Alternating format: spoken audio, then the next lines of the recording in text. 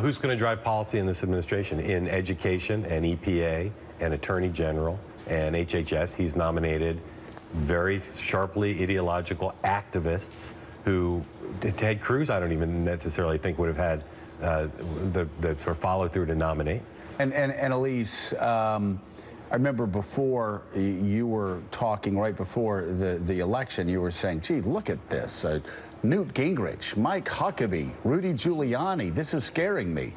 I think that's what most, and maybe some people that ran golf courses, were the people that we were joking about would be head of agencies.